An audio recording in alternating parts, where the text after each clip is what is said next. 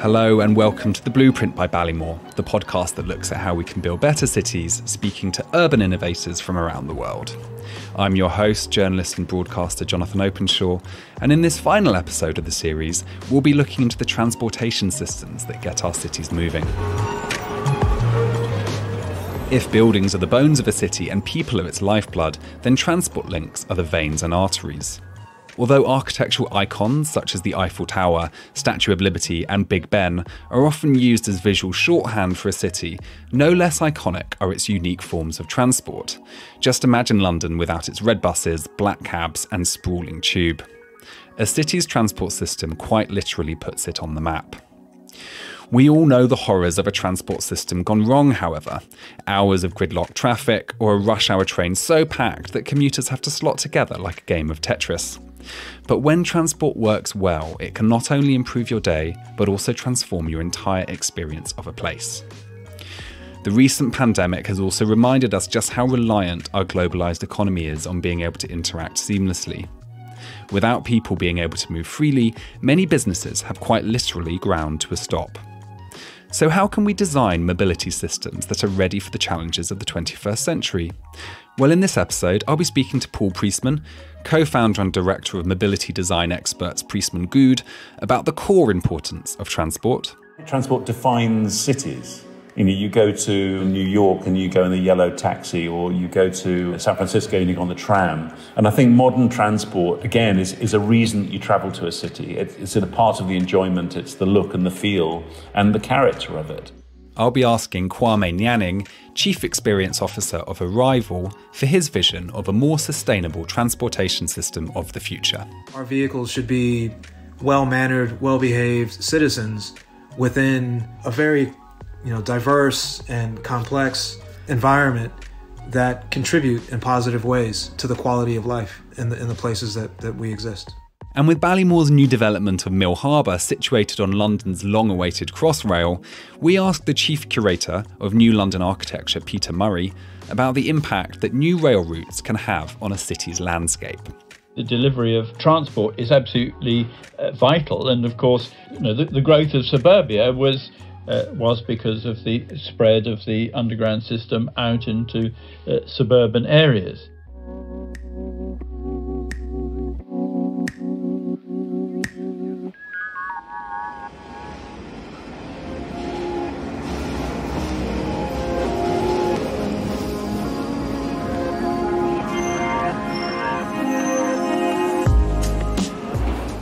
A good transportation system is a bit like a great recipe or a beautiful piece of music. You need lots of complementary elements working in harmony for it to really sing. From tubes to buses, cars to bikes, it's a complex balance to strike, however, and no one knows this better than Paul Priestman, the acclaimed industrial designer who co-founded Priestman Good and has shaped some of the most innovative transport designs of our age, from the Hyperloop system to London's new tube and the Hong Kong Metro. I started off by asking him how public transport can make or break your experience of a city. When we're designing high-speed trains around the world, they define the look and feel of a country. If you envisage Japan, an image may be the bullet train, the Shinkansen, in front of Mount Fuji. And so it's public transport defining character of a country, and that is a really interesting area of design. Because it's obviously to do with cultural differences, but also embodying character into the things we're designing. So transport's clearly completely key to the character of a place, to our kind of experience of it as well. But what about the nuts and bolts of how a city actually functions? What role does mobility play in the overall success of a city? Yeah, mobility, I think, is absolutely critical. And I think what we're seeing is an interesting change that's happening in 2020, particularly the balance between public and private transport. And this is an area that we work in quite a lot, so obviously designing metros. But I think there is this sort of growing, I hope, a growing understanding that cycling and walking and personal forms of transport is now becoming a vital part of a sort of transport infrastructure, when previously it had been seen as sort of a marginal few people on bikes and people walking, but it wasn't really taken seriously as part of the system. And We've had ideas like walk lines where, in effect, you're building a tram line through a city, but without the trams. It's got the stations where you can stop, but that allows you to cycle and walk efficiently through a city at long distance, because a lot of the metros and buses are clogged up by people doing 1 or 2 stops. So if you can encourage them to actually walk a little bit further, there's obviously the health benefit, but also it's quicker and you don't have to build as much stuff because cities are getting more and more clogged up.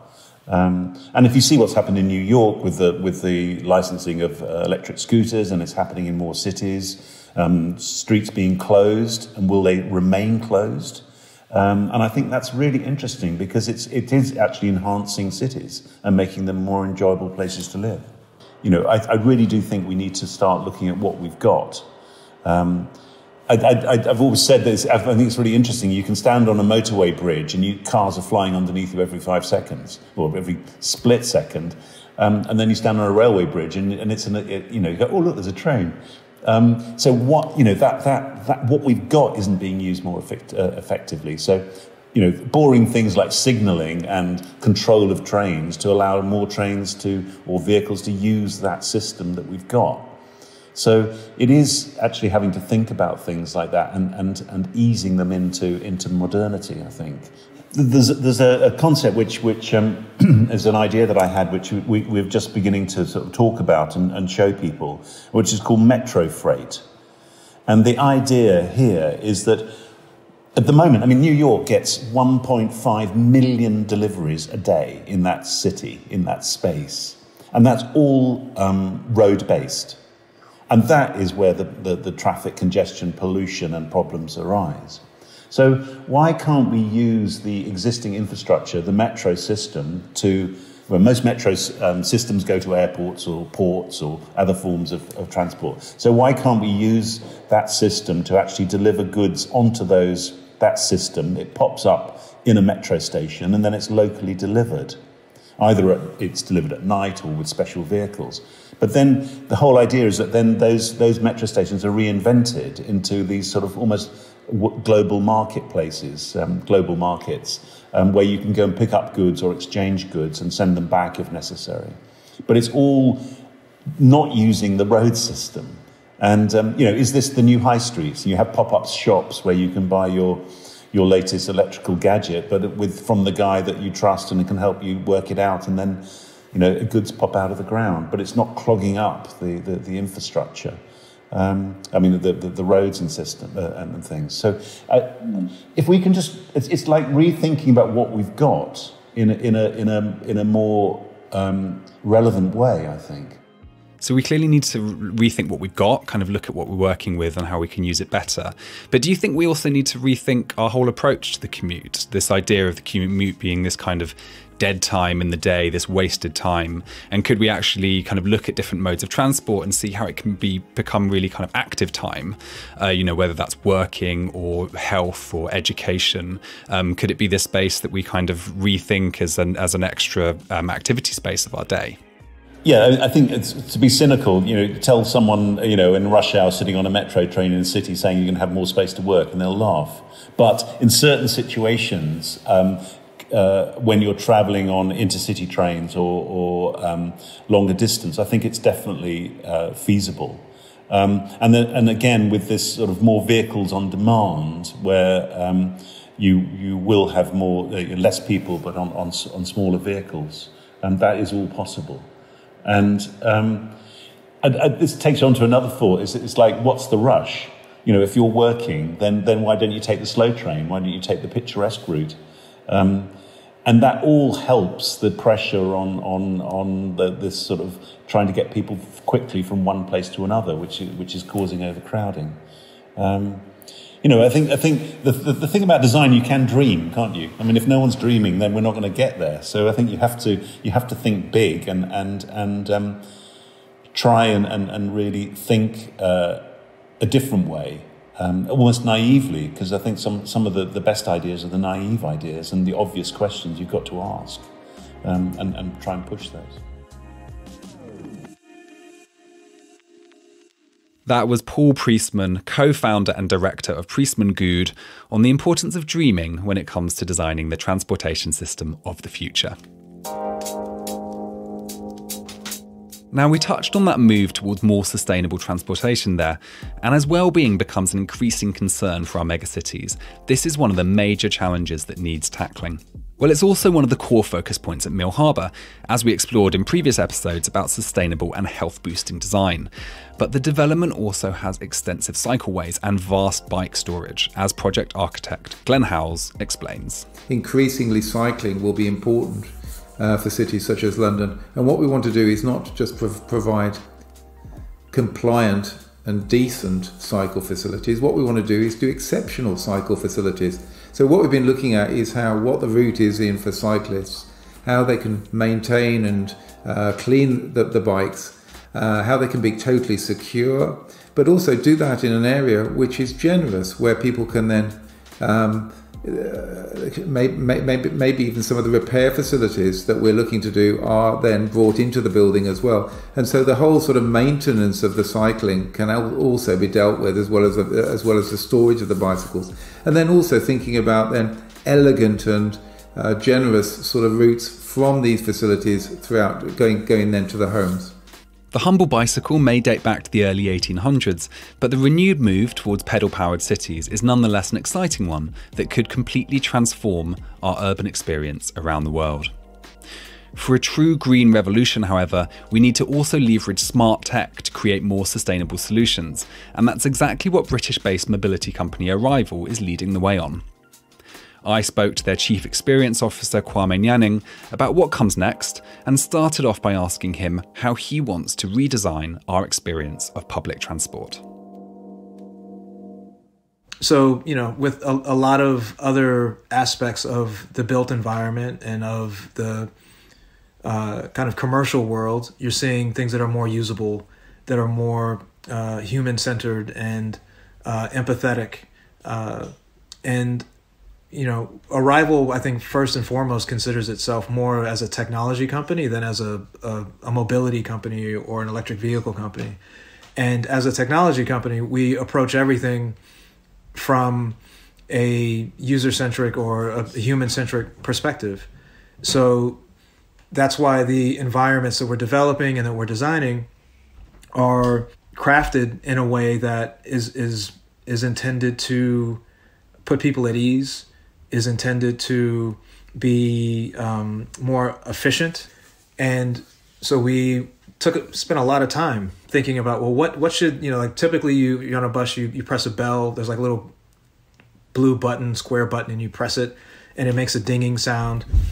And, there's not a lot of feedback other than that ding. And sometimes you have to press it multiple times because the bus driver hasn't registered that they've heard the ding. So what were some ways that we could approach that bell push? And so we put a lot of time and energy and effort into it. And if you see our bell push on our bus, which is a capacitive touch pad that has a light on it that gives direct physical feedback and makes a really pleasant sound, and as soon as that bell push is pressed, there's digital screens within on the bus that indicate through the length of the bus that the stop has been requested. On the interface that the driver has in the HMI, there's a very clear indication that a stop has been requested. And that experience and that level of feedback is very, very positive. But then within a COVID situation, because the buses are connected and because we recognize that many people will have access to, have to have mobile phones, we've also made it possible that you can press that bus stop function within a mobile device. So you no longer have to directly touch it in order to indicate your stop. And then when a bus arrives at a stop, because of the digital signage on the exterior of the bus, we can indicate where people need to get on and where people need to get off based on where the concentration of exiting passengers are going to be. So we're able to orchestrate people entering and exiting the bus in a way that they're no longer having to kind of brush up against each other as much, or sort of, kind of come into contact with each other as much. So those types of little design solutions are things that they sort of cumulatively add up to present a more positive experiences.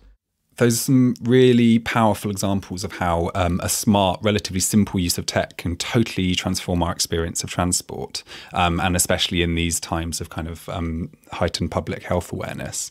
But looking at the bigger picture, what is Arrival's overall vision for the future of mobility? So it's about creating a more pleasant and more human environment for people within cities. And we feel that by making vehicles that cost the same as an internal combustion engine and provide a enhanced experience, that you remove a lot of the barriers that would normally be in place when a large bus operator is beginning to think about, replacing their internal combustion engine fleet with an electric fleet, which usually is something that's seen as there's a premium on electric vehicles. So if you remove that, it becomes a lot easier then to decide and make that purchase decision to introduce electric vehicles into your fleet. And then the effectiveness of those electric vehicles, because they're connected and interconnected, is increased, and you're even more motivated to introduce more electric vehicles into that ecosystem. And we also, want to work with city planners and city administrators and municipal bodies to think about what's the infrastructure that needs to be put in place to support this vision of zero carbon future, and to really begin to put in place not just the charging infrastructure and the sort of increasing bus lanes and things like that, but what are some new models of transportation usage that can be introduced that provide a more flexible and a more adaptable set of solutions, so that, again, people wanting to get from point A to point B aren't facing the types of hurdles that they're facing now. So as with autonomous vehicles, the kind of much hyped self-driving vehicles, it feels like technology is getting there now for sustainable transport. But the real challenge is integrating it into these hugely complicated pre-existing transport systems that we have, these kind of labyrinthine systems. Do you think that working with existing stakeholders is key to the future success of Arrival? A lot of times in the past, like companies like Uber and Lyft have sort of imposed themselves on the urban environment. And in places like New York or other large cities, they've introduced complexity in ways that have crippled the city or have been, sort of detrimental to the development of positive kind of systems. And that's something that we've noticed, and that's something that we're very much, planning not to do.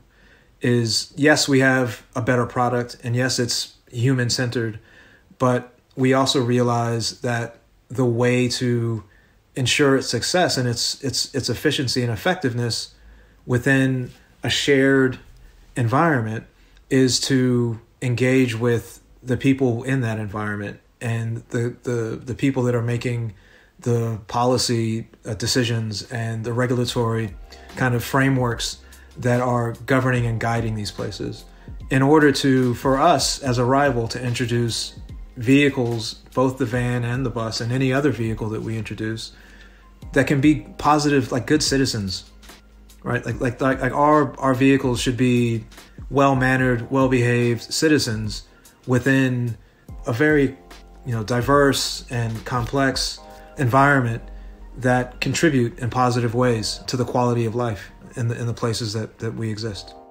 That was Kwame Nyaning, Chief Experience Officer at Arrival, talking about his vision for clean transportation that makes a more meaningful contribution to the health of cities. Now, like any major city, London has faced historic challenges when it came to transportation, with overloaded trains and diesel-splurging taxis.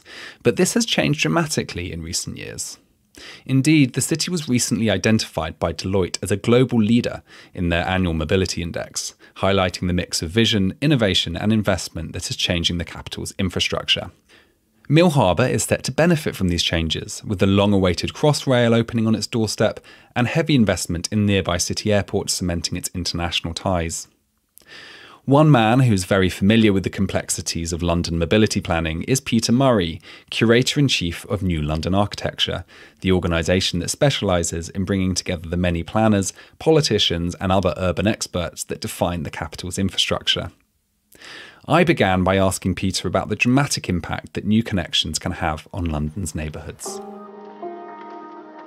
I think the links into public transport generally, and you've only got to look at the effects of the Overground Rail, which was delivered in 2006, a policy generated by Ken Livingstone when he was mayor, might say connecting up different parts of Overground Rail to create an orbital route, and that has really had major impact on places like Dalston and Peckham and their connections into other parts of the areas, both in terms of regenerating local economies but actually making access to jobs for people living in those areas that much more easily. So yes, I think that absolutely the delivery of transport is absolutely vital, and of course the growth of suburbia was and Metroland was because of the spread of the underground system out into suburban areas.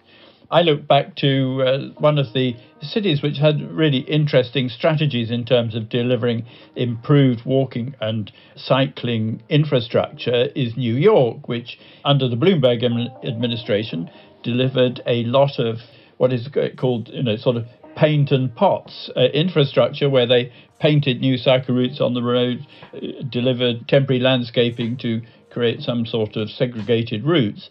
And over one weekend, they closed off Times Square and turned it from being one of the most hideous junctions anywhere in the world into a great space for people to congregate, pedestrians to walk around, cyclists to cycle through. And after using that for a year or so, and people realised that it was so much better than ever was, and all the criticisms of closing off the streets and so on disappeared, and people now would not think of going back to what it was like in the old days. One of the other things that has been a part of the changes taking place are low traffic neighbourhoods. Low traffic neighbourhoods, they've been around as an idea for a long time. In the 1970s, there were parts of Islington, places like that, which did have low traffic neighbourhood infrastructure put into them, restricting movement through streets, reducing rat running through residential neighbourhoods. And this is coming back again as an idea, and I think is going to be popular in a lot of areas. That shift towards more localised neighbourhoods is definitely a super interesting one. These kind of vibrant mixed-use areas where you've got all amenities on your doorstep, and that's definitely one of the core ideas at Mill Harbour, certainly. But I think it's clear that people still need to move around cities. Certain things just can't be localised. So the opening of major transportation routes, such as the long-awaited Crossrail or the Elizabeth Line, as it's now called, that's going to kind of completely change our axis of London, our experience of the city. What do you think its impact is going to be? Well, the Elizabeth Line has already started to have a pretty major impact on the way we see large parts of London, and I would say the most significant of those is probably Thamesmead. And I'm old enough to remember when Thamesmead was first developed in the 1970s, and it was a shining sort of modern idea of a new town on the edge of London, which gradually over the years became more and more dismal as a place to live. And that was largely because it didn't have decent communications. It was very difficult for people not only to get there, but people living there. It was expensive to get to jobs, to get out of there. and it gradually became a sink estate. So like all major cities, London's been heavily disrupted by the pandemic in recent months, and hopefully, this is going to be a one-off event. There will be a vaccine, but it feels like there has been a shift in public discourse, and there's been a shift in our ideas around public health and safety, with implications for future planning. What do you think the long-term impact's going to be? Do you think we're moving into an era of new normal, and how can we kind of take learnings from the last few months and turn them into really positive planning measures? What we need is a sort of joint review of where we go from here. I think that major crises like this have always, throughout history, had an impact on the way that the city is shaped. And if you look back at the Great Fire and the plague of 1665, that led to people moving out of the City of London, redevelopment of City of London itself, but it led to the development of, I'd say, healthier places in the West End and around the periphery of the Square Mile. And we need to start trying to think about what the overall impact will be of this current pandemic, potentially future pandemics. I mean, are we entering an era of pandemics, and we need to make sure that we're better prepared for the next one than we were for this one. Now, one of the things we need to think is, will the fact that people are commuting less because they're working more at home, will this more focus on the local make a difference to the infrastructure we need? And maybe we need to relook at what the sort of shape of new communication should be, particularly in the light of changing technology in the way we get around town. We don't hear quite so much talk about autonomous vehicles at the moment, but obviously more electric, less polluting vehicles. But the way we move is definitely changing, and I would say that after things settle down a bit, we really need to start studying whether we need the sort of infrastructure we have planned at the moment, or whether we're looking at a really new way of doing stuff. That was Peter Murray of New London Architecture looking at the future of the capital's mobility planning. And that's also all we have time for this week. It brings us to the end of our first series of the Blueprint by Ballymore, celebrating the launch of London's new urban village, Mill Harbour. It's been a packed 6 episodes where we've tackled the big issues of urban planning today, from health to design, culture to work, mobility to sustainability. We've spoken to some of the biggest names in their industry, as well as innovative upstarts set to change the game when it comes to our experience of the cities around us. If you want to hear more about urban innovation, please do like and subscribe to the podcast on your provider, and of course we'd love it if you shared with your family and friends. You can find more details about all of our episodes and about Ballymore's new development at Mill Harbour itself in the show notes that accompany this episode. I've been your host, Jonathan Openshaw, and thanks again for tuning in.